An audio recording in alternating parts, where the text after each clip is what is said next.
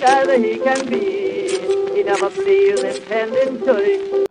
Probably it had to have been a juggalo. A juggalo smoking a whole Virginia Slim in one drag in your kitchen is an impressive Which is still feat. impressive. Let's not like diminish it by being a Virginia Slim. It's like putting down a Faygo in one go. Imagine putting down and not burping. Yeah, imagine putting down like a fucking, I don't know, Faygo flavors, but like a Mount Faygo. what do they call it? What's a Mountain Dew Faygo? Is it a Mount Faygo? It's Moon Mist, right? Moon Mist. I just like the. Oh, I just pulled that out of my. Oh, dude, ether. Just the mental image of a dude wearing fucking black and white face paint, just like staring us all in the face, ripping a dart, though, will be something that's hard to forget. I think Stuart wearing just jorts told us something about himself. Some Jinkos down to his ankles. Stuart just has this jug of knowledge on. That was some like repressed, like Jefferson County, Missouri bullshit that I just like. Yeah. You're having memories. Your memories you're trying to suppress right now. Ineffective, bro. Ineffective. Yeah, dude, I can tell you right now, 100%. I've never drinking a Faygo. Faygo's never touched my lips in my life. You live. That's charmed. That's fucking. That's if talking about white privilege. That's white privilege. I've never had a Faygo. I've had a few Faygos, but never. I've never drank with a juggalo. Yeah, true. I never went. Yeah. I never went whoop whoop to you. I feel like it's common juggalo practice though that like if you're in a room of like 10 juggalos, right? Maybe just 5 juggalos, and you're the only one with a Faygo.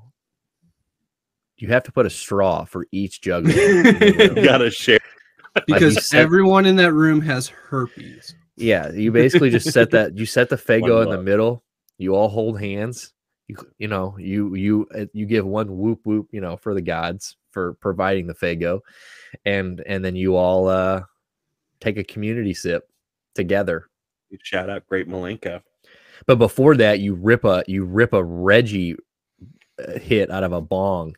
You have to hold the Reggie smoke in while you rip your Faygo upside down while dudes punch you in the stomach and shout whoop whoop.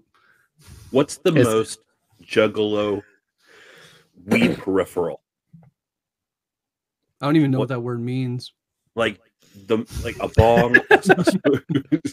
Come on, Stu. We've been through this game before. Stop using big words. What is the most juggalo technique of smoking weed? It's got to be a bong. Getting shotgunned out of your sister's mouth. I don't know. Gas mask. That's honestly okay. That's you're right. Gas mask is like trashy. You're wasting it, but you don't care because it's straight fucking Reggie. No, you're 100% correct. The first time I ever used a gas mask was in a juggalo's. Yeah, I mean, like I said, we won't dox my boy, but I've got if you've listened to our past episodes, I'm pretty sure like one of our first episodes, I talked about juggalos getting me out of a tricky sitch in the snow. Same group of juggies. But this is like the head jug. He basically was like you walked into his house, his mom was there, coughing up a storm. She was the sweetest lady in the world, but she was like, I mean, it was just like she's dying. She was hacking. She raised a juggalo. She went through a lot. She raised like 10 juggalos because she was like the community, like everybody called her mama. When you walked into, everybody called her mama. Even I called her mama when I went over there. And they had the pit bull and it was like the same. It was just like this. It was what you thought was and then you walked into his room and like he had reptiles. He literally had a piranha. He had a piranha. Piranha in a tank. He had blacklight posters. Grandma's boys playing on the old ass TV. It's what you would expect a juggalo's bedroom to look like. For the piranhas. I worked with a guy at Tucker's, side note, who again won't say his name, but he had a cut on his hand from Tucker's from like cooking. He had cut his hand, and we got him to he considered putting his bloody finger in the piranha tank for $20, and he didn't do it, thank God. But he was so desperate for $20, he almost put his bloody finger. He was gonna let the piranha get to it, but he was gonna like just dangle it in there for a second. And it's so funny. And same guy who one day in the middle of our shifts, me and a couple buddies were walking around. We had just come into work, and he's like, bro, he's like, I got bit by this fucking spider last night. And everybody's like, what do you mean? He's like, dude, black, or he's like a brown recluse. And everybody's like, bro, you didn't get bit by no damn brown recluse. They're like, that motherfucker starts eating your skin. Like you literally have a hole. He goes, oh, you mean like this? And he lifted up his shirt, and like he literally had a giant hole in his like in his nipple area. And the managers saw it, and they were like, bro, you need to go. And like they literally made him clock out and leave. Because they're like, dude, why are you here cooking people's food with an open? This is like 10 years ago, but like, you have a what are you gonna do? Your chest. I did the same thing. When I was loading trucks for my current employer, I was stacking pallets, and you know, Nick, you used to work with me stacking pallets. They get wet, they're cold, they're dark. It's a perfect place for shit to hide in. Well, I got bit by a brown recluse while stacking pallets. Didn't know it at the time until I had like a puffy pink spot on my belly, bro. Until eventually necrosis kicked in, and it just ate this big black hole into my abdomen, and then like I just kind of just kept it clean and just kept working, kept doing my thing. Until one day, like I like got to my sister's house, and I guess I like flopped on the couch. My shirt rode up, and she screamed. She goes, "What the fuck is that?" And I had this giant black hole in my stomach, and I was like, "Oh, I got bit by a spider." She's like, "What the fuck?" I was like, "It was like a month ago." She's like, "What the fuck?" It was a month ago. Yeah, but I got a scar. Half your stomach's gone. That's about it. But yeah, so that we almost had some shit go down in this jugger room. But yeah, dude, so you walked in, and like you basically, I mean, it was everything you would think about: dirty pipes, bongs that water hasn't been changed in dirty since the day it was made. And then a gas mask. It was the first time I ever smoked out of a gas mask, and this was like a antique gas mask. He had like a World War II, or like a fighter jet like gas mask in his room that he probably really shitty acrylic bong attached to it. Yeah, like if he would have preserved this thing or wherever he found it, may have been worth some money. And he just said fuck it and attached a bong to it. And dude, I'll never forget. Dude takes it to the Antiques Roadshow. They're like, sir, if you didn't put a bong on this thing, it would be worth hundreds of thousands of dollars. They're like, sir, what is this? Is like, a collector's item. Yeah, what is that smell? Like, well, let's get rid of that. Yeah. So I mean, dude, it was wild. And like I remember, like he would blow people's minds with that thing. Like he would have people come in, like we had a couple dudes, like some cooks from after our shifts we would go, because we would kick it there after work all the time, obviously, and we would go over there and we would like put that gas mask on cooks and shit, and they would like take the mask off. They'd be coughing, they're crying. They're like, "Is this how you white boys are doing it? Is this how you white boys are doing it?" They're like, "God damn!" Like like crying. Supposed to close your eyes, bro. First time one of my buddies did a gravity bong was there, and he didn't understand that you have to stop. So like at one point he put the fucking he goes down on it, and he comes back up, and he's just like water coming out of his face and out of his mouth, because like he didn't stop when he got to the water. So this is just like I mean, it's literally what you would think about. The only thing that isn't happening, like you would think there's people like suspended on the fucking roof from the ceiling, like doing juggalo shit, but like that was the only thing that wasn't happening. But like you walked outside, there were like juggalos walking around. It was just that was something I learned early in my like restaurant working life, was that like so like it was always funny. I had these buddies who were out back at one of the restaurants I worked in, and they were like smoking weed out of a pipe, and the cooks who are black, they came out and they're like, "Are you guys smoking crack?" Like they think it's so weird when white people like. Apparently, that is a very white thing to smoke to smoke out of glass and pipes and stuff. Yeah, because they're like all about papers, blunts, and everything. And that was just like, these kids. I'll always remember though. They're like, Reggie just told us he thought we were smoking crack off the side of the building in the middle of a shift. I was like, that was a learning moment. I was like, oh, so that makes complete sense when you're like, oh yeah, them hitting the gas mask is something completely out of the normal, just like getting fucking wrecked. If you don't know what the gas mask, like what's coming at you, bro, it gets in your eyes, gets in your nose, gets in everywhere. It's like it's not even cool unless you just to say you did it. No one looks cool doing it, dude. I worked with this lady, this older lady who at the same place who I did not get along with for years while I worked there, and we used to argue. I worked with her every Tuesday. We did not get along. First year I meet Shan, her parents have they always get passes down to Mardi Gras every year, like tent passes and stuff. Like they get to hook up. Well, I went the first year because I was still drinking, and so we're getting all fucked up. We're down there drinking all day long, and then afterwards they always go back. Like they got friends and stuff and family that live right off the road and the route. So like, they go, there's partying going on all day long. So after we leave these tents in like that area, we take this like short ride back to this house that everybody's going to party at. And like, it's like either like her cousins or somehow they're related. So we had bought a gas mask down there. Shannon and I bought a gas mask at Mardi Gras. It was like off a cart. Yeah. So they were selling them down there at Mardi Gras. So we bought one. And one that had the little acrylic bong attached to it and everything. Well, we get back and we're packing the first like bowl into this thing, and around the corner comes that old lady that I used to argue with every Tuesday. We hated each other, and we put our differences aside while ripping a gas mask in the kitchen of this house. I mean, I'm not kidding you. She was in her 70s. The peace pipe, dude. That's the ultimate peace pipe. That's so fucking funny. It was pretty wild. Like all these years, like it was like she was like, I never hated you. She's like, I just thought you had. It was like that. I just knew you had so much more potential, because I was like 16. I was I was like whatever. When I was working for her, I was like 15, 16, 17 years old. So like I was ripping lines of drugs off the bar window during shifts. You know what I'm saying? Like, so like not. You were being a punk.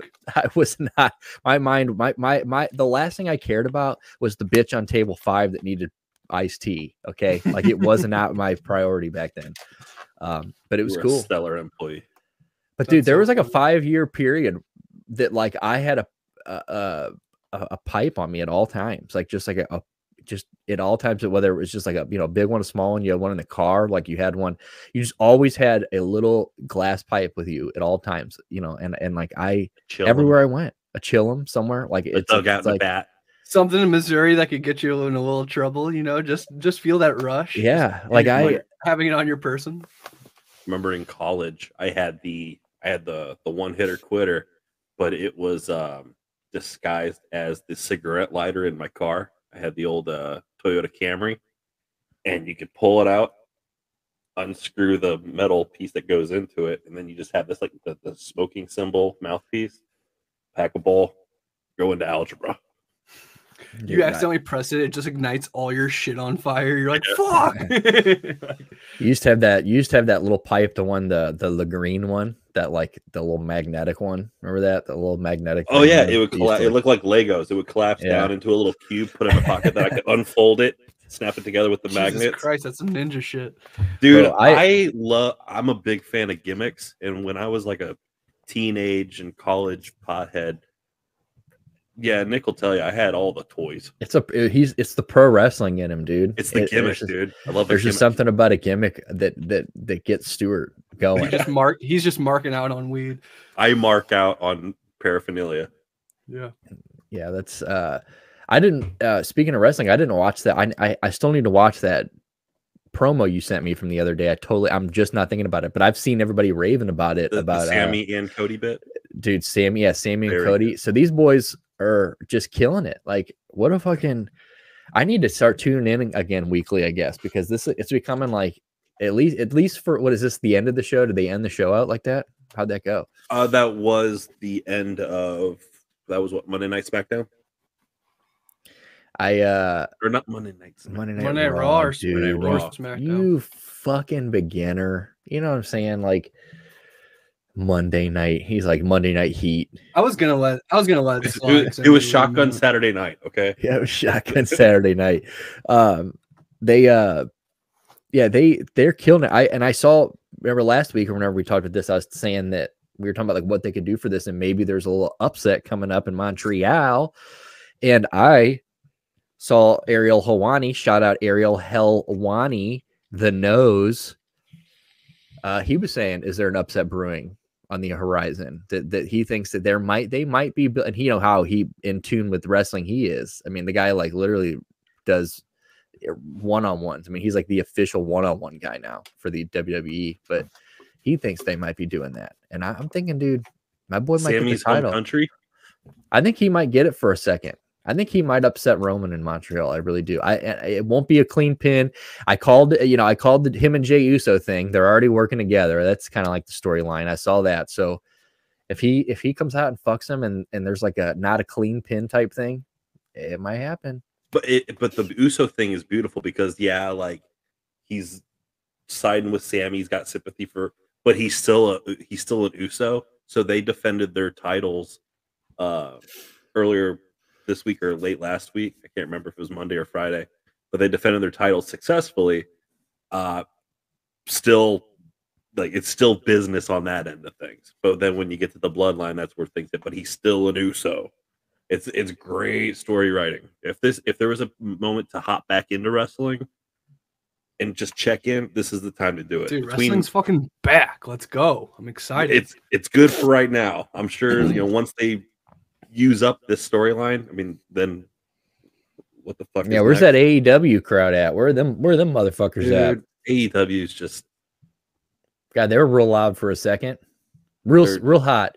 Bro, you motherfuckers weren't even like you were. Look, you guys are the minor leagues. Like you guys are not. You guys, it was impressive for a second, but it's all about like that's the problem. Like it was the problem with WCW back in the day.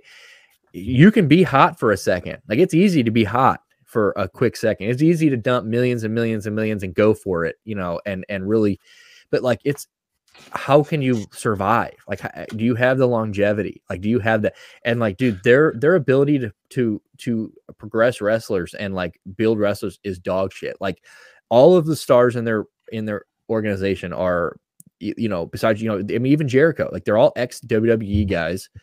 The only star that they've made is MJW or whatever. He's nice. Like I'll give you, he's probably one of the best promo cutters in the game. If he would be huge in WWE, yeah, he won't go, but he would be insane there. It would take him to a whole other level. He's kind of all they got. They have some good dudes though from WWE. Like they have Adam Cole, baby.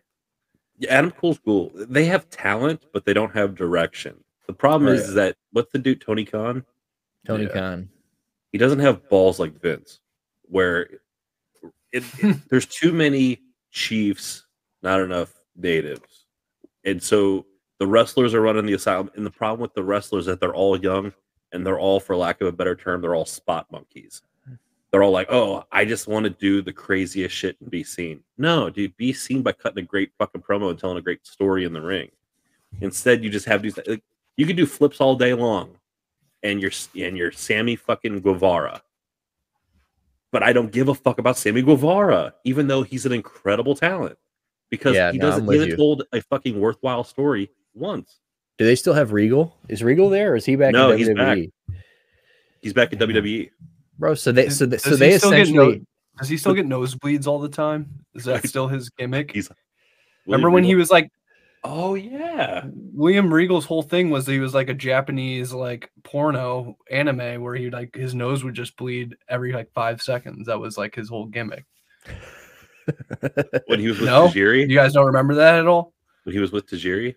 I don't know. It was like early 2000 shit. Because that's the last DM shit. Last time I checked in on William Regal was about 2000. Was in the Bush presidency. So, Bro, he was killing it for a minute. But the William Regal thing in AEW is a reflection of a much larger problem in AEW, where it's all this young talent, emphasis on talent, but they refuse to listen to the people that know what's did it going first. on. The guys that know the business and know how to have longevity.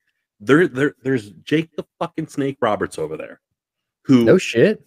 Jake the Snake Roberts is like a he's not like a booker, but he helps come up with shit and helps manage talent, helps develop talent, helps try to write. But like you got guys like that who Jake the Snake Roberts was not an in-ring talent. Let's just face fact. He had like 4 fucking moves, the DDT, but he could cut a fucking promo and scare the shit out of little kids. Yeah, dude. And so this guy knows all about getting over, and you're not going to listen to this guy? Did you ever see that? Did you watch Peanut Butter? Or was it Peanut Butter Falcon? Right? Yeah. Is that the one with Shia LaBeouf? Shia LaBeouf, the wrestling movie. Good movie. Great movie. Like, look, we're not, we don't mean to bring up Shia. I feel like he's been kind of buried for rightful reasons, but like, they have really put him like that. You don't hear about Shia LaBeouf at all anymore. Like, he was like on a trajectory. I feel like his Hot Wings was still to this day one of the best He's Hot Mount Wings Rushmore episodes. Hot Wings. He is Mount Rushmore. He's Mount Rushmore of internet memes. Remember what the "He will not divide us" shit, and the 4chan guys used stars in the sky to calculate where that little flag he had posted was and got it taken down. That was literally internet history right there, dude. Or when he did the script reading with Fast Times at Ridgemont High. Oh yeah, great when he was high in the truck. And he played fucking Spicoli in front of Sean Penn, and Sean Penn goes, "This kid's fucking good." You can see him mouth it, and you you get that like, dude, Spicoli just told you that you're a fucking dope ass Spicoli. Dude, there was also the climbing through your window, Shia LaBeouf. Dude. Running for your life from Shia LaBeouf. He had this program on maybe a YouTube thing. It's called Actors Roundtable. And they basically just have actors sit around a table and like have a Discussion. So it's like Dinner for Five. Yeah. So in this one, and I forget who hosts it, but like 3 years ago they had Shia on there, and it's the Hollywood. Who is this? The Hollywood Reporter is who I guess is who actually puts this on. But it was called Actors Roundtable, and it had Adam Driver, Shia LaBeouf, Robert De Niro, Tom Hanks, and Jamie Foxx, and they're all sitting at a table, and they're just like having a conversation, and like it is like it's wild because like Shia LaBeouf's obviously like the younger guy there, and the other guy from whatever, I forget what show or movie, but it's like you can tell how much respect these. I think Adam Sandler might be sitting there too. There's like somebody else there, or Ben Stiller or somebody, but like you could tell how much like respect all of these people have for him. Like if he could just not be a shit human being, like the guy is so talented. Like, but the Peanut Butter Falcon was so good. If you haven't seen it, Jack, like seriously, watch it. It's him. Yeah. Have you seen it? Peanut Butter Falcon. Yeah, great movie. Like that was like the whole Jake the Snake. I mean, the whole thing was so good. He also put out another movie that I can't remember the name of it, which is really good. But either way, yeah, sad that Shia LaBeouf, what do you do? Beat that girl up or something, or sexually assaulted her? All of the above. Yeah, it's hard to keep track of these days. Remember when he locked himself in that box and just said anybody could do whatever to him, and then that he said that chick raped him. Remember that? Is it rape if you give her permission? Here, no, it was Shia LaBeouf. Asperger. Woman. Yeah, I'm trying to think. Yeah, Shia LaBeouf. I was raped during Performance Art Project. This is 2014. So basically, the actor said a woman whipped my legs for 10 minutes and then stripped my clothing, proceeding to rape me during his silent performance artwork. I am sorry. Hashtag I am sorry. So this was like because he was doing like an art thing where he So public police, he was able to sit in front of him, and members of the public queued to be able to sit in front of him in a one-on-one art piece. It ran for 5 days in February. And I guess you just sat there in front of Shia LaBeouf and raped Shia LaBeouf. Yeah, and some chick just fucking went ham on Shia. Imagine the dude who was behind her. Yeah, he's like, do I have to fuck Shia LaBeouf? He's like, how the fuck do I top that? I just wanted to play patty cake. What the fuck? He's like, God damn. Guy's like so like fucking like he's like curled up in the corner. He's like, it's just again the airport guy. I want to shake your hand. That's it. He steps aside. He goes, all right, you guys, a couple of you guys can go ahead of me. He's like, I gotta try to figure out how I'm gonna top this. Reset. This chick fucked up my whole plan. I have no idea. You're the next guy in, you come in, Shia LaBeouf's like panting, limp dick just sitting there, and you're just like, he's got his hands on his knees. Dude, there's just people fucking getting back in line. They're just circling. Just like, not age before beauty. But I think that was when Shia was going through like his. Remember, I mean, he's always obviously been fucking nuts, but like, there was like that public bag nuts. Over his head. Yeah, when he was like publicly nuts for a while. I'm not famous anymore. Yeah, Shia. Yeah. You're always gonna be even Stevens. What was his name on that show? Dude, Even Stevens. Lewis Stevens, and he was also on I think I know I've said this before, but one of my top 5 favorite movies of all time, and yes, it's ridiculous that it's in my top 5. Holes. It's a good movie. It's a fucking amazing movie. Top 5, but yeah, it's a good movie. But like it's a good name a bad scene in that movie. Yeah, it's a great movie. Yeah, it's a fucking it's a good one. But what's the iconic line? He's like, Daddy, I'm tired of digging. Well, that's just too damn bad. Yeah, that's you know what never made sense. You know what never made sense in that movie, Holes? Why did nobody ever fucking think to bring a metal detector out there? Once, like one fucking time. Digging holes.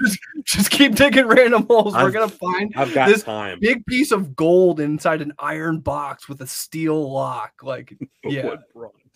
Like nobody brought one fucking. This would have been a really short movie. I was gonna say that would have been quick, nice and quick. Shia LaBeouf just shows up and goes, "Here, let me show you, motherfuckers, how it's done.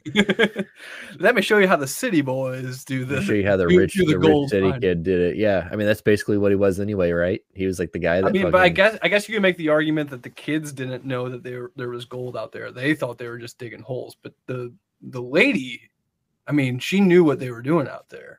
Like, yeah, she'd been digging holes since she was a kid. So I mean, she had, I guess, the patience of a fucking Zen Buddhist monk.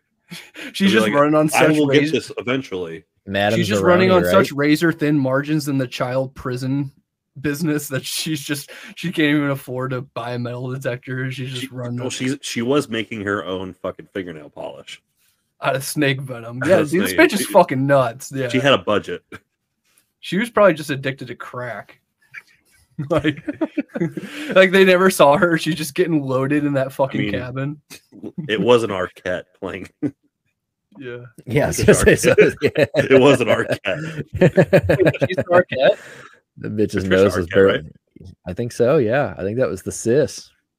Oh, really? I didn't even know David Arquette had a brother or sister. Sorry. You don't remember? He had the cross-dressing sister too, right? Transgender. Or was he true? There was a full transgender sister from The Wedding Singer. Remember George from The Wedding Singer? Yeah. Wait, for the Adam Sandler movie? Yeah. Who is he in that one? In Adam Sandler's band. Remember George? Give me time. Oh, okay. Yep, that's him. That's Roxana Arquette. I can't remember. Or her. Sorry, I don't mean to be that guy. Alexis Arquette is the Alexis Arquette. You can have the gender you like. And she passed away a few years ago. Damn, dude, David Arquette is. Arquette family has a lot of actors. Again, that's Stu's like encyclopedic knowledge of absolutely useless information with the David Arquette family tree. Just what else could I do but have a pop culture podcast?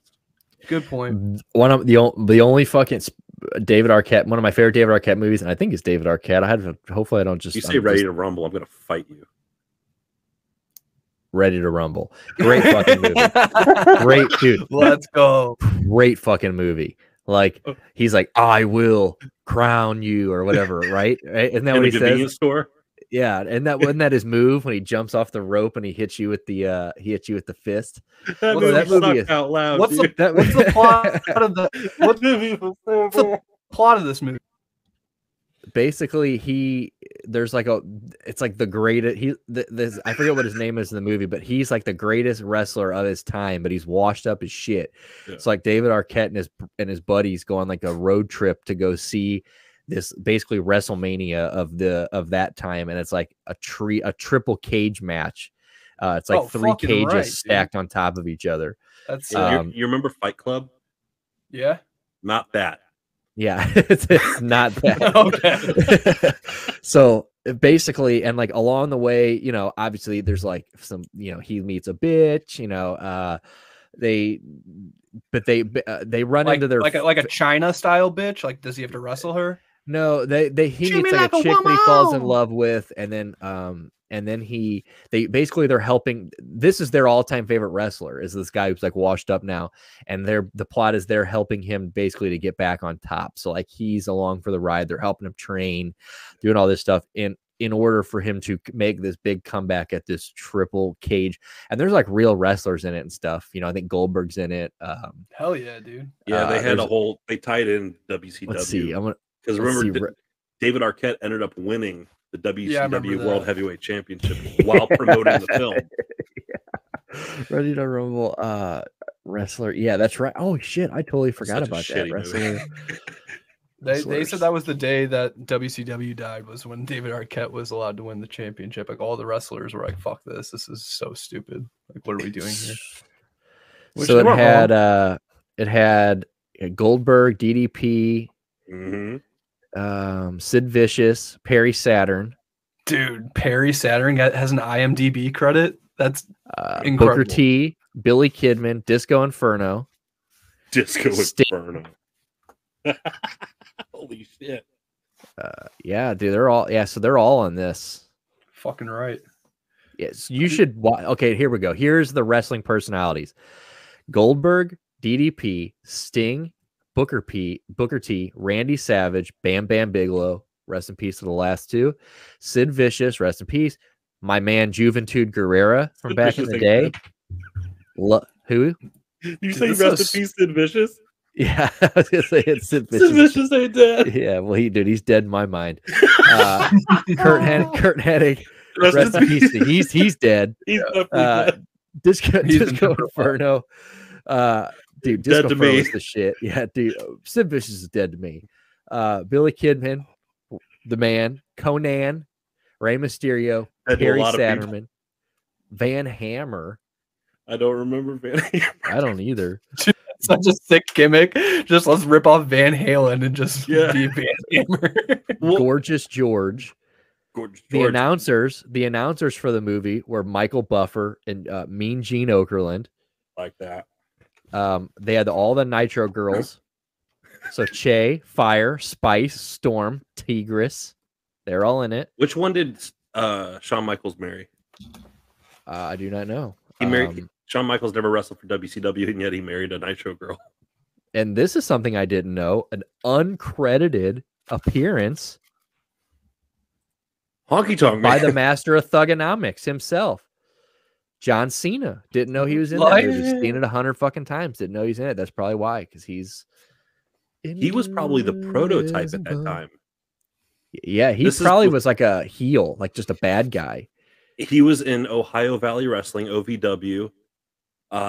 John Cena was the prototype, so he was like a robot cyborg guy, and he used to talk like this and cut a promo. It was really shitty, and he had like a flat top haircut. Looked stupid. And then Batista was the Leviathan, and like they had a promo where they like pulled him out of like whatever shitty river flows through Cincinnati. They dredged him up, and they're like, "Look what we found in the bottom of a river." Batista. He might have just been a guy in the background from what I'm seeing. It looks like he might have been holding Yeah, he looks like he's holding something in the gym for somebody. Like he's not even a fucking. He's just spotting. He's just spotting basically, and he has like Give it everything you got. Give it. He's got like a blonde mohawk, or like a blonde military cut. Yeah, that was his haircut for the prototype. Yeah. I'll always remember John Cena telling me that the United States had killed Osama bin Laden. Oh yeah, we have eliminated and brought to a permanent end Osama bin Laden. Dude, that is a hype ass video for real. Like if you like go back and watch that shit's fucking hype. Dude, any one of us would want to be that guy, to be like, is John Cena the single greatest patriot ever? I mean, he was the Marine, right? Has anybody ever done anything? Who's done more for this country than John Cena? Probably Jimmy Carter. And that's maybe. I mean, Jimmy Carter, John Cena, everybody else. Basically. I mean, and that's only because Jimmy's old ass is out there. He's been dead for a year and he's still building houses. He's dead like Sid Vicious is dead. You know, like fucking. I swore I thought Sid Vicious was dead. Now like, I have to Google it, dude. I could have sworn Sid Vicious was the lead singer of the Ramones. Well, you had Sid Vicious, you had Sid Justice, Psycho Sid. Don't do that. Sid Beauty. I don't even. I'm being dead. I'm being dead ass. I don't even know. Psycho. He Sid, is alive. Sid Justice, Sid Vicious. Yeah. Wow. Yeah. 62. He's 62. Yeah. Sorry, Sid. I could have sworn you were dead as fuck. But I'm glad you're not. Yeah. Glad you're not. His leg. No. You ever see the video of him snapping a leg? Don't see it, but no, didn't see it. We definitely need to watch on the pod sometime. But this is the like late stage, like late stage terminal WCW, where like shit's going bad. 1999 to like 01. And what you're about to tell me is it got worse for Sid. It got so bad. It got so bad because he's a big dude. I mean, he's probably like 6'4", but just a heavy dude. He's just a big, built like a brick shithouse dude. And someone at WCW is like, dude, you need a top rope maneuver. Someone in management was like, we need you to go top rope on shit. He's like, give it the fucking time, Sid. He used to do like second rope, like axe hammer. Yeah. Where you get in the middle rope and just kind of jump. Yeah. And it looks bad. It looks devastating because he's such a big guy. Yeah. But someone's like, no, you need to like go top rope. And so they're like, what can he do top rope? Big boot. so his opponent's standing up. He gets up on the turnbuckle, flying big boot, and lands on both feet. Well, oh, dude, he probably this motherfucker. Disgusting. He lands, and you see the leg just give.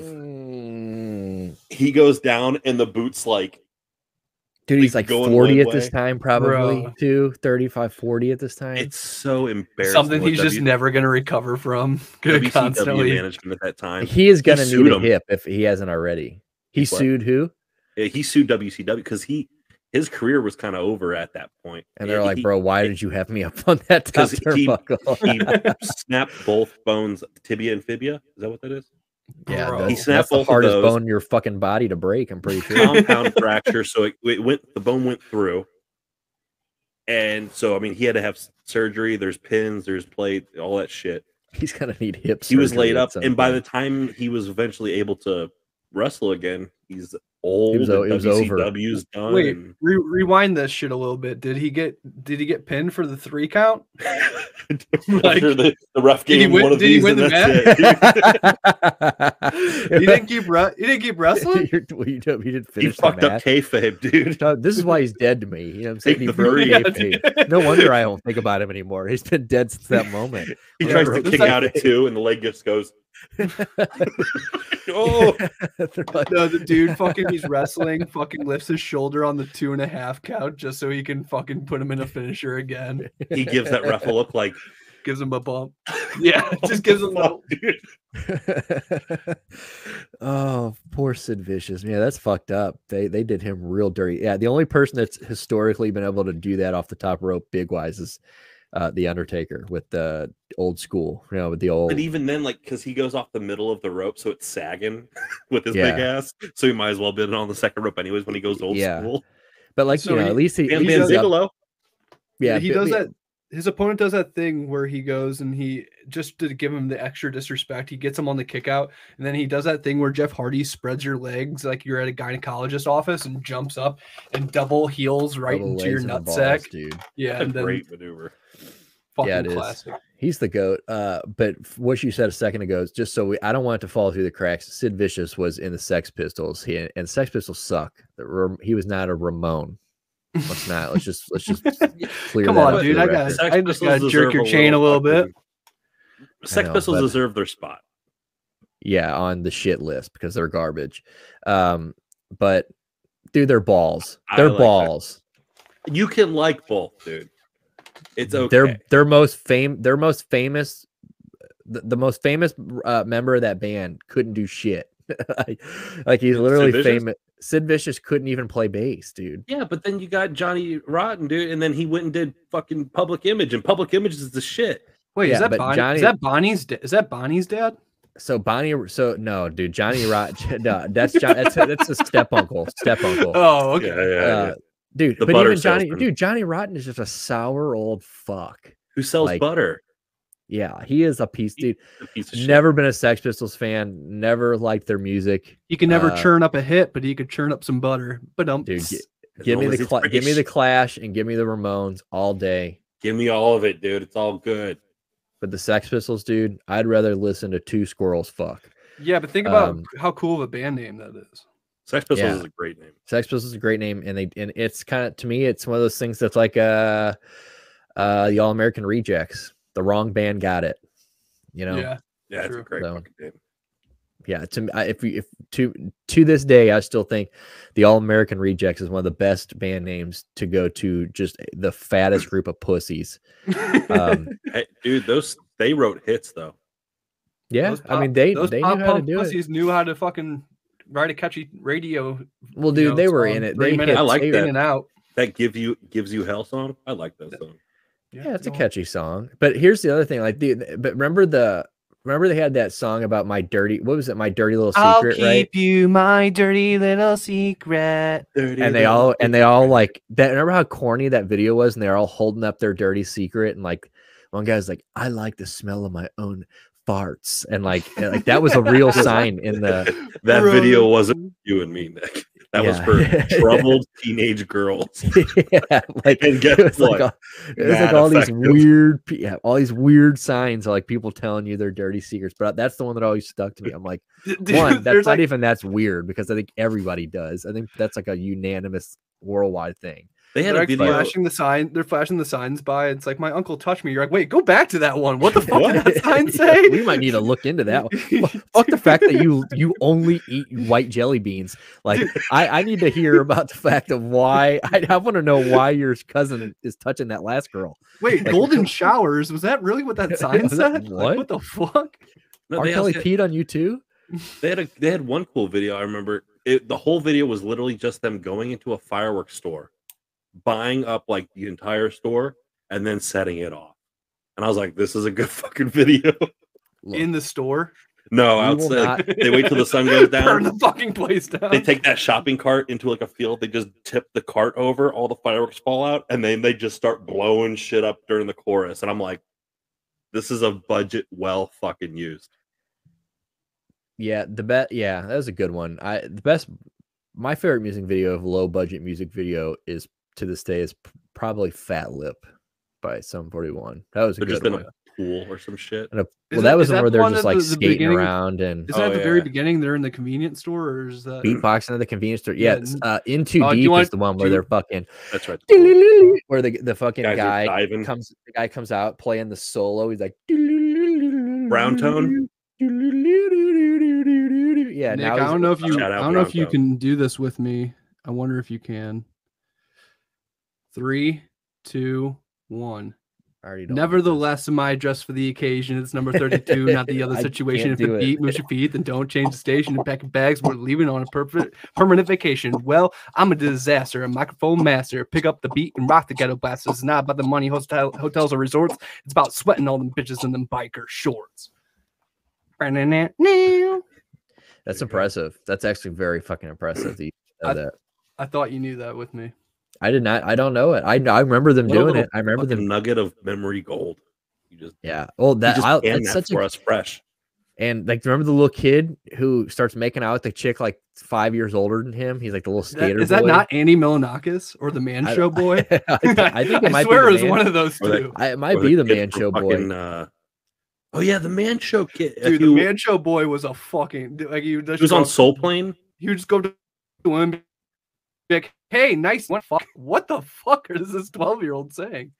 Holy shit! You just went into Jack just went robot mode for a second. Glitched the fuck out.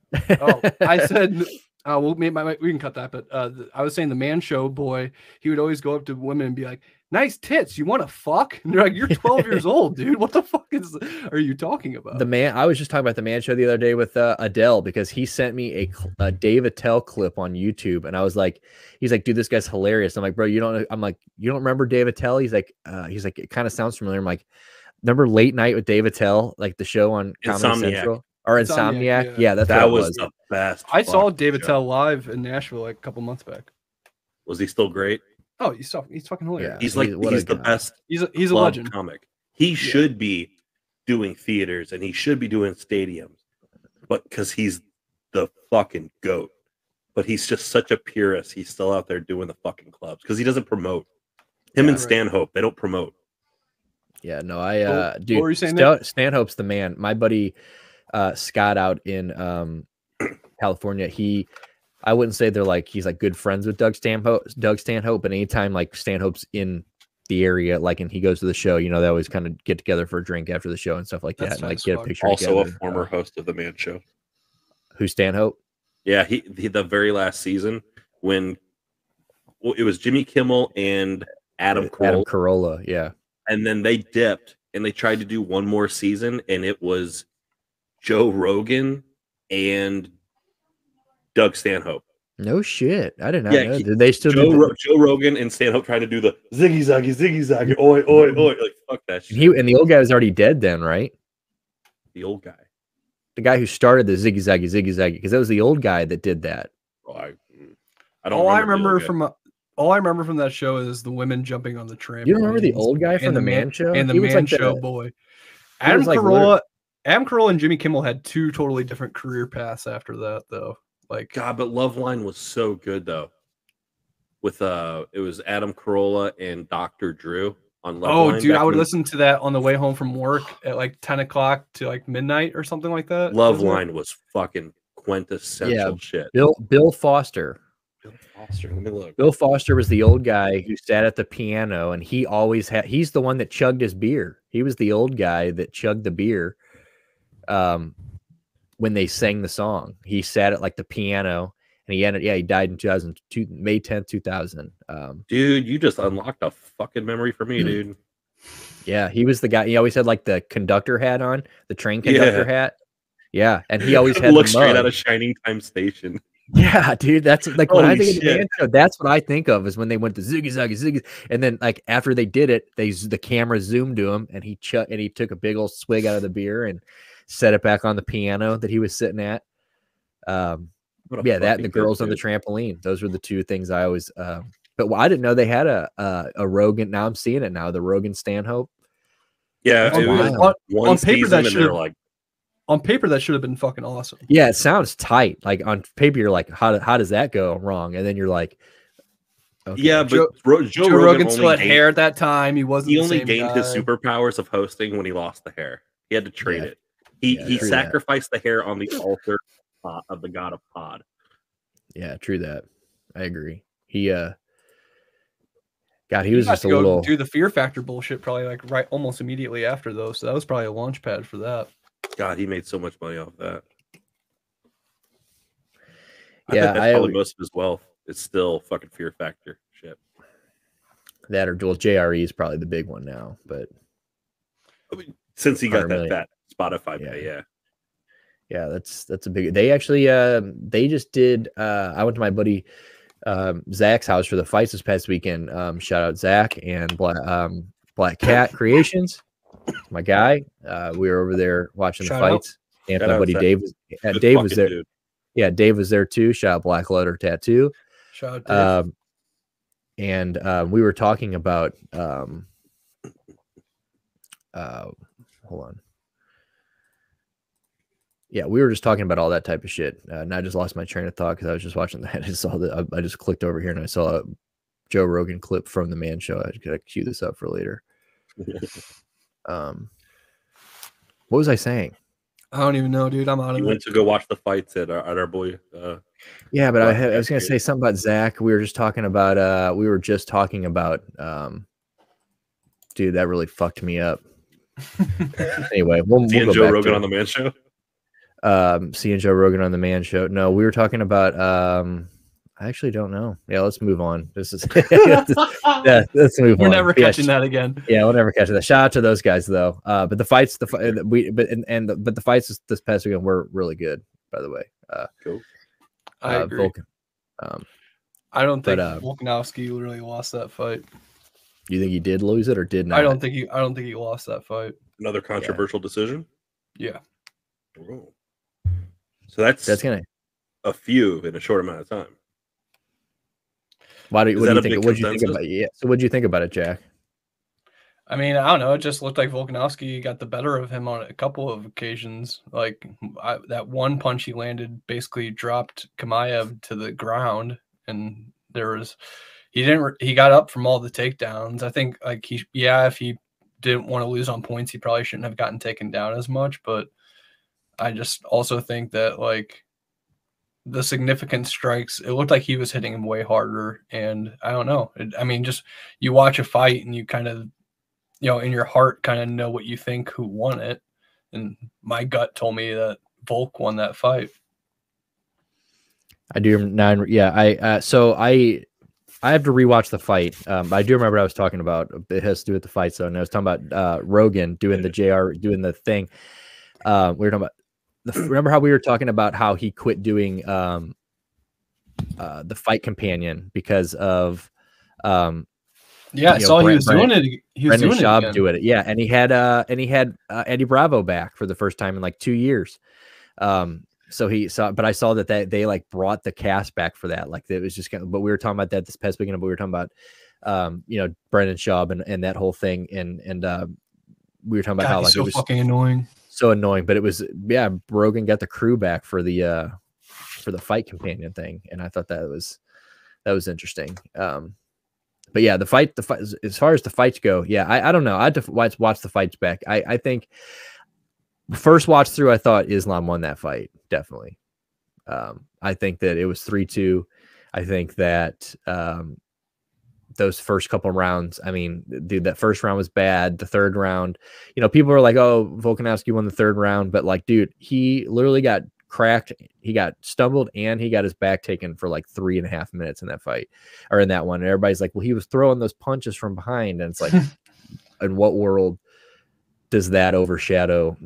I do want to see one time where somebody has their back taken and they just throw a wild punch that just knocks a dude clean out. Just accidentally catches him. Well, remember a couple years, a year or two ago, it wasn't off the back, but it was when Jacare got knocked out by who they call Loudmouth, Kevin Holland. I think it was Kevin Holland, where Kevin Holland's on his back. Jacare is in his guard, so he's on top and like draining down, like he's like in a ground and pound position, and Kevin Holland sits up from his back and hits him from his back, and Jacare Silva literally just folds backwards. Like it was he popped up like the Undertaker and just punched him. He literally just like got up off his back, hit him in the face, and Jacare just folds backwards. Like it was one of them off his back. One of the wildest KOs I've ever seen. Dude, that's fucking. See, that's what I need to watch. Go back and watch that. I missed that. Go look up Kevin Holland, Jacare Souza, knockout, and it was wild. I mean, it was one of those things where like all of a sudden, like he's on the ground, and all of a sudden he hits him, and it's like a delayed reaction. Like everybody's like, "Oh shit, Jacare's kind of stunned. Oh shit, he's fall." Like, and he just like folds backwards, and you're just like, it's just like the windows like shut down. It was wild. Is there a place where like there is the entire like back catalog for UFC? Like you want to go see like UFC 100? Where the fuck you are? So UFC Fight Pass is a thing, and it's not really. It used to be like kind of like the WWE network. It was WWE Network's always been better though, because they've got it right where you just pay. Now it's on Peacock, but like even before that, horrible. It's horrible, but here's the thing. Here's the thing though. Even if it's horrible, for the amount of you're still getting all the pay-per-views for free. You're getting everything you want. Like the amount of shit they're giving you is worth dealing with Peacock. You would pay the monthly fee for UFC Fight Pass. You didn't get any money off of pay-per-views. So you just ordered them through. You could just order them through Fight Pass. Everything was still full price. There were Fight Pass exclusive cards. So like now all those ESPN Plus exclusive cards, those were just Fight Pass exclusive cards. And then you've got everything from UFC 1. And then but they've also got everything, but just like WWE, everything they've bought. So Strike Force, what was the other one that Uriah Faber and them came from? Pride. WC, Pride, all of the things they've bought, all of their catalogs are also remember that was there. sick.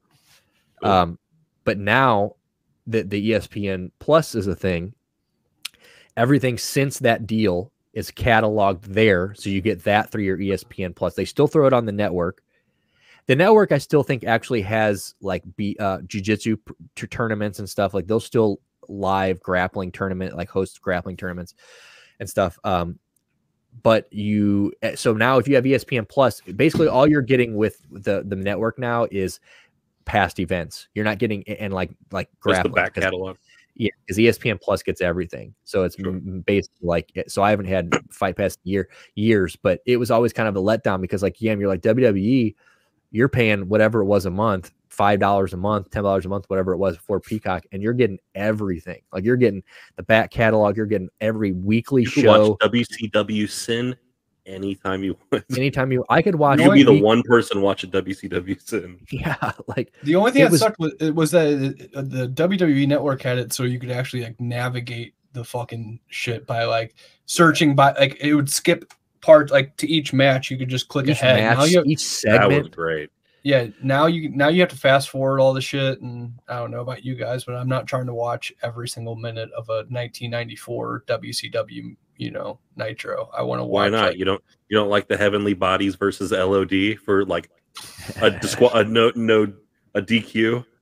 Yeah, I mean, maybe not. Maybe not this time. My tastes have matured a little bit. Yeah, they really fucked up. But like I said, they still give you enough to where like dealing with the cock is it's okay, it's manageable because like you're still a good deal. Like you're still not paying that much for Peacock, and you're still getting all that shit for free. Sure, do I have to catch up to where I'm at in the pay-per-view because it keeps buffering and it kicks me out of the entire app, and next thing you know I'm on my Xbox page and I'm loading back in and I'm trying to fast forward and I'm a little bit behind. Yeah, that happens, but for the price, it is what it is.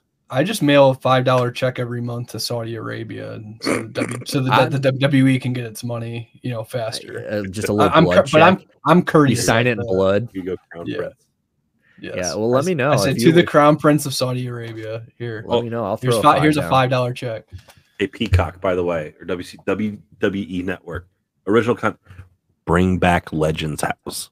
Legends House, ECW version. I want middle-aged drug addicts in a house together. Dude, I want Sabu. I want Sandman. I want Rob everybody Van Dam. Get all these fucked up old dudes in a all house his together. bitches get to come in the house. All his hoe train is allowed in the house. Hell yeah, dude. I want nothing but the most fucked up ECW dudes that are still somehow alive in a house together. In every room, put a camera. Every room, instead of trim on the walls, it's barbed wire. There we go. And RVD and his juggalo friends are just building pipes out of everything around the house. and by pipes we mean banging the hose he's got in the fucking in his train in his RV that he just pulled up in because he had to pause his Midwestern comedy tour to fucking be in the house. Godfather's doing pretty well for himself, man. Is he? Yeah, he owns a strip club.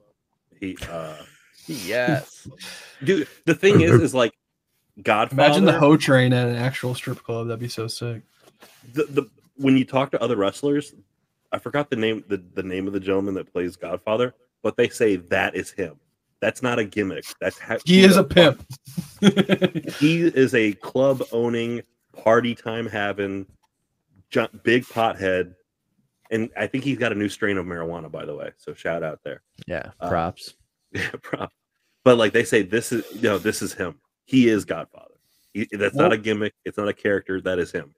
What was his name when he was like the Christian character? The Good Father. The Good Father. When he was something part stupid of Like that. Right to Censor. Right to Censor. Reformed Val Venus. Yeah, reformed Steven Richards. Stevie Richards and Ivory. Yep. It cured Val Venus's crippling sex addiction. I just loved just the fucking way he talked back then. He would be like, "Oh yeah, I just can't stand to wear these clothes." And it's just like, dude, stop. I'm like fucking about to pass out. You're raping me? Yeah, dude.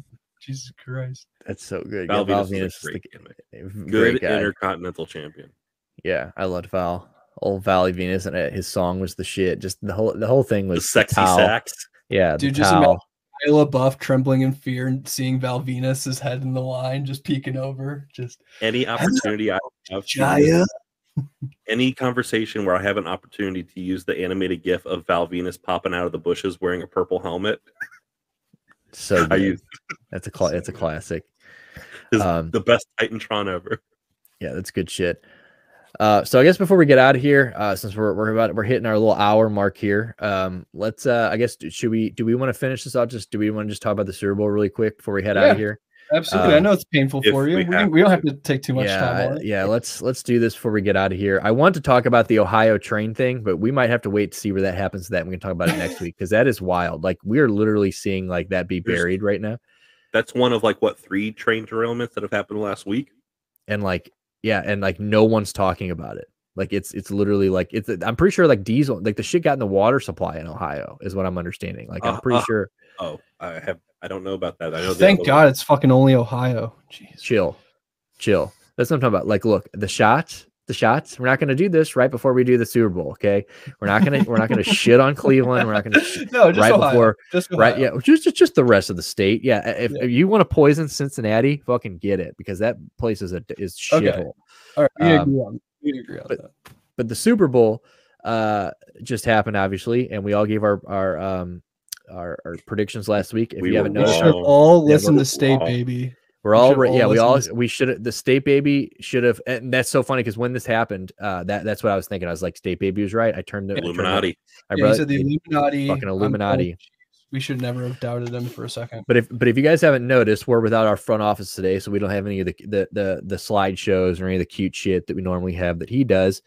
He is spending his Valentine's Day today, so hope you're having. We all hope you're having a cute dinner and having a great time, front office.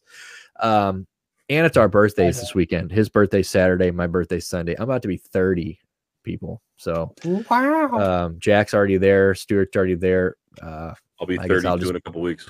I'll just be the next one. But anyway, so we all gave our predictions last week. The game was on Sunday. An absolute all-time game. One of the best Super Bowls I've ever seen in my entire life.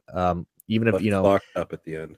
But it all comes down to the blown call at the end, or maybe not a blown call. Yeah, he comes out and said he held him and everything. But so the Chiefs Eagles play Sunday, 38-35 final for the Chiefs. It is a back and forth air raid blowout. I mean, these dudes are just going at it. It's an all-time Super Bowl. It's everything anybody wanted. The two best offenses in football going at it. The defense, there was really no defense played. Shout out to the Chiefs O-line for holding the holy Eagles shit, right? D-line to no sacks. But the big talk and the only thing that's really being talked about is the last drive of the game. James Bradbury is covering Juju Smith.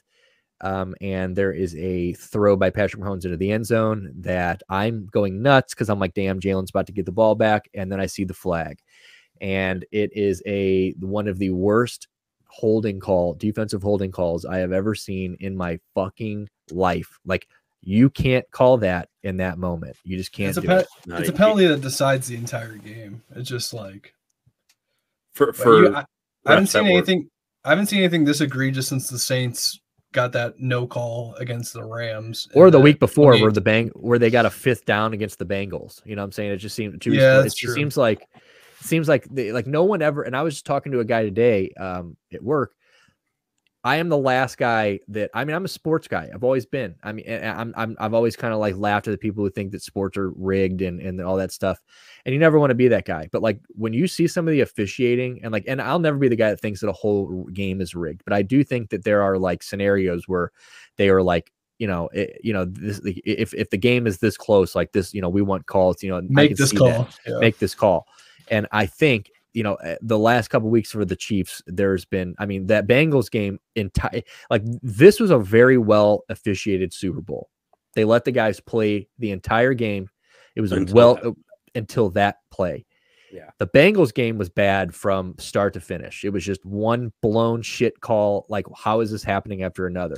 So at least I'll give them credit that they called a great game up until they got that Miles Sanders call right with the throw that he didn't catch it and make a football move, and that was way closer than people may have. They got that right. They got the Dallas Goedert catch, right. The Devonta Smith one kind of pissed me off. I do think he caught that ball, but that's a 50-50 ball. I can see why you thought it hit the ground, but for other than that, it was a great officiated Super Bowl, but. Like you said, this game, it decides the game. It was an uncatchable ball, in my opinion. I see a lot of people coming out saying, oh, well, without that, that's a walk-in touchdown for Juju. No way. Juju is not catching that ball. I think that was an uncatchable ball. And, shout out to James Bradberry, came out, owned it. For anybody that hates the Philadelphia Eagles, no matter what you think about them, everyone has to give them credit for how they could write a book on how to handle a loss in the Super Bowl. Nick Sirianni came out and he said that holding call has nothing to do with the outcome. He goes, a lot of people want to chalk it up to one thing. He goes, and it's not that. He goes, we lost that game fair and square. James Bradberry came out. He could have said, he could have bitched and complained. He came out. And the balls on that man to get in front of the media and say, yeah, I held him. I was hoping they weren't going to call it. I held him. It is what it is. It's my bad. Everyone took account for the loss. But then you've got, you've got these, the Chiefs players. You got Juju chirping on Twitter, and everybody's firing back. And he's a scumbag, dude. Yeah, it's like, bro, your wife was asking the media to apologize to the Chiefs. Really? Oh yeah, I saw that. Yeah, anybody that said that they weren't going to make it back to the Super Bowl this year needs to apologize. Like, shut the fuck up. One of their players said they were an underdog story. No, you're fucking not. Or you're not. And then Mahomes said today, in our rebuilding year, we won the championship. Like, bro, chill. No, like, you didn't. You didn't rebuild. You lost Tyreek Hill. Like, I understand it's a big loss, but like if we go back, I said at the beginning of the year that Tyreek's going to miss Mahomes more than Mahomes. And that's not even the case. Everybody's like, oh, damn, Tyreek fucked up. And I bet Tyreek's sitting there going, oh, man, jealousy. Bro, Tyreek Hill has got a ring. He is getting $72 million in guaranteed money. Guaranteed money. He's in Florida, Miami. Where there's in Miami, no state no income tax. He's in Miami, and and he's got a ring, and he's getting 700 targets a game. Like, he's literally the offense there. I mean, him and Waddle, like, no matter, Waddle has those games, but every game Tyreek is getting the targets. It's every week is the thing. He is not tripping over this at all. I guarantee it. But yeah, Juju's chirping on Twitter, and then now there's like this back and forth. So I guess you could say the Eagles are kind of letting it go now, but I think they have kind of been poked a little bit. How professional are you going to keep acting when the team that won, why are they even thinking about the Eagles? You know what I'm saying? Like, chill out. They weren't even shit talking up the game. Like, this wasn't like one of those things where, the Bengals going into the Chiefs game when they lost, everybody's like, the Bengals were talking like they were 3-time champs, and like, we admittedly picked the Bengals. Everybody was riding with the Bengals. It was like disrespectful to the Chiefs, the Burrowhead thing. So like when they won, they were like, you know, you motherfuckers were giving credit to a team that didn't even deserve it yet. It's like the Memphis Grizzlies right now. Like the Memphis Grizzlies are talking like they've won 3 championships, and if Ja Morant would have shut his mouth, maybe KD wouldn't be in the West and Kyrie wouldn't be in the you know, now the West is literally just, you know, oops. But it's kind of the same thing where it's like, yeah, you know, they lose and they're like, okay, you know, they're shit talking. The Bengals shouldn't have been that confident. But the Eagles, you know, this was a very, there was no really big shit talking. The main story was the, you know, the Kelsey brother thing and stuff like that. But dude, what a letdown for that game to be remembered like that. Yeah, no, it was a great game, and the better team that day won. That's just, I mean, absolutely. The Chiefs, definitely, they deserved the win. I mean, I think the Eagles should have played better in the second half, but that was, I mean, it was 35-35 until that blown call. So I still think, and you got to think Jalen Hurts, if they kick that field goal, Jalen Hurts is getting the ball back with almost 2 minutes left. Yeah, I mean, that's a completely different game, possibly. Yeah, and I'd like to see what right, and you never know. I mean, the Philly could have went down and scored a touchdown. They could have not. He could have thrown an interception on the first play. You never know. I mean, but that's the kind of thing you want to see that in Jalen Hurts. We've got to see young guys like Mahomes. You've got to see, you know, some of these guys like Burrow. You've seen them in these situations. You know, it'd be cool to see Jalen Hurts in that moment. Exactly. For a game that fucking cool to end on like essentially like a bunch of kneel downs and a fucking field goal kick at the end. And then the worst Hail Mary. Like everybody was giving him shit for the Hail Mary, but like, dude, what was he supposed to do? I mean, he just threw. Right. Everybody's coverage like, was good anyways. Yeah, like where was that going? Like, I mean, it was an awful throw, but like, dude, you got to think they're probably thinking like they're probably deflated after that call, and like, you know, they know that the chance. I mean, they're not winning that game, so like, they're no matter what they would have done, no matter what they would have done right there, it wouldn't have been half as embarrassing as what Dallas did on their last play. So, that's, I mean, they're good. They're good. They didn't have Miles Sanders playing center and getting blown the fuck up. Dude, Zeke getting blown up, bro. It was a really good. That was so funny. It was a really good game. But yeah, we were robbed of the opportunity to see a great game go to overtime. So that's the blemish on it. But overall, cool, well done, NFL. You did a good job. Rihanna, I fuck with it. Yeah, Rihanna, I'll fuck with that. It was great, yeah, and it was great, yeah. So we got what we wanted to. It was a great game. Rihanna killed the halftime show. I saw a lot of people hating on that. I didn't even know she was pregnant. Boring. What did they? Nobody did. What were the haters saying? I don't even know. So I've seen a lot of people are hating on her backup dancers, you know, looking like marshmallows or whatever, which is funny. But like everybody's like, bro, you know, I like that baggy shit. You know? Yeah. Did you see that clip that came out that one of those dudes almost fell off the fucking platform? I did not see that, dude. But I go look it up after this. He like literally like rolled back on his ankle and he like his ass is on the ledge. It's like literally like that. Like watching like those parkour dudes, it's like you're like you seize up with when he does it. I saw that Fox cut away from Rihanna at the end though, but she did throw up. She threw up the Illuminati triangle, the Rock Nation, you know, the Rock Nation diamond. Of course. I thought she was gonna give somebody the diamond cutter. So she did that and they cut away from her, but like at the end of the performance, like they don't show up, but she's doing that at the end of the performance. That's awesome. But yeah, but everybody says, you know, it was boring and stuff. Like, here's the thing. Of course, we didn't get to see Rihanna shaking her ass and doing. I mean, we did get to see her shaking her ass, but we didn't get to see like the full thing. But because she's pregnant, and like that and right, still slayed, and she slayed it. Like people like give that girl. Like, and this thing, nobody knew she was pregnant. She was apparently doing an interview with Nate Burleson or somebody beforehand and said there's going to be a special guest during the performance. And all week, everybody's like, oh, who the fuck she get? Everybody thought it was Jay-Z, baby. Yeah, I thought it was how she did nobody. Yeah, nobody knew. I was telling my brother was here. I was like, dude, it's Jay-Z's there. Jay-Z's in the crowd. He's coming out during Umbrella or something. This is gonna be sick. And then what a power move for the Baby's the only guest performance. She didn't need anybody else. She didn't need Jay-Z. She didn't need another rapper or another performer to come up there. She did the entire show herself and she killed it. And she didn't even play. She didn't do Ponda Replay. I mean, think about all the songs she didn't do. And she still, I mean, that girl did a lot of songs. She's got bangers for days. Yeah, 4 days. Fuck Beyonce, dude. Rihanna's the fucking queen. She's the fucking queen. I mean, look, you won't get me to say fuck Bay, but I'll say fuck Bay. I say fuck Bay, fuck Jay. Ooh, girl, love it. I feel it. I love it. You know, I'm not a big Jay guy, but Beyonce, she's Queen Bee. I'm a Beyonce stan. But I'm with you. I'm Rihanna. I took you as more of a Tay-Tay guy. A little Tay-Tay. I'm more like a Tate guy. You know, Tate brothers. That's me, bro. But yeah, but yeah, Super Bowl, big, great game, big letdown at the end. All of us were wrong. 2 weeks in a row, we picked unanimously against the Chiefs. I'm pretty sure. Let's never be unanimous ever again. Let's just never be unanimous again. I just wanted them to lose. I just wanted to speak it into existence. Well, yeah, now we're getting this cringy shit. Like I said, now we're getting we're underdogs, we're this, we're that. Juju, you might not even play there next year. Like, I'm pretty sure you're on a 1-year deal. You're a free agent, big dog. Like, they're going to replace you. Like, I just saw today on Bleacher Report, they did perfect like matches or like where they think people are going to end up.